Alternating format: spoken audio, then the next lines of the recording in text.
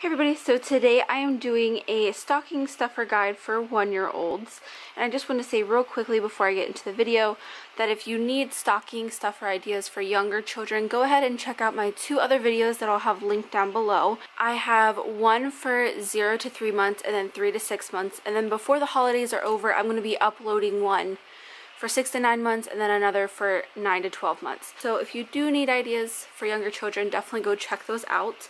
I am just going to go ahead and get started.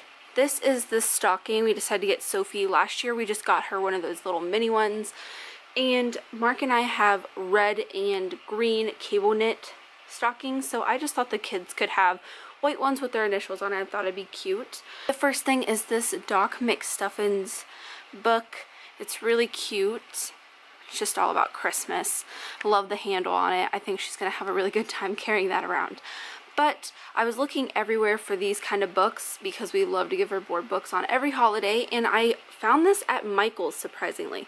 If you're not familiar with Michael's, Michael's is a craft store, and it was just back in their Christmas section by their stocking stuffers. So go check that out because they had a ton of different board books and a ton of different characters and stuff like that.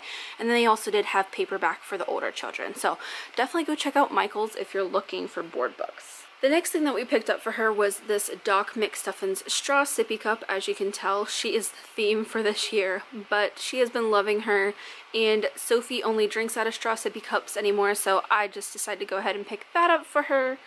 The last thing from Target that I got was this little princess camera, and when you click the button, it has a flash, and then it shows you the pictures on the back. I don't know if you can see that, but she did have one of these a really long time ago, but she spit up on it and she used to love this thing. So I just went ahead and got her this one from Target. And like I said, that was everything from there. Next, we got her this Crayola bathtub finger paint. I bet this is going to be messy and it's going to be quite the show, but I just thought it would be kind of fun to see her play with this in the bathtub. Then I went ahead and got her this Granimals Who's in the Garden book. It's a bathtub book, so it's all plastic. I think there's a squeaker on one of these pages. But she doesn't have too many bath toys and she loves books, so I just went ahead and picked this up for her. When I saw this, I knew it would be right up her alley. It's the Doc McStuffins microphone. Basically, the top just lights up and then the microphone sings her theme song. I'm not going to press the button just because if she hears it, she's definitely going to want it. But I just thought that's a simple, cute little toy, and she's definitely going to have a ton of fun with that.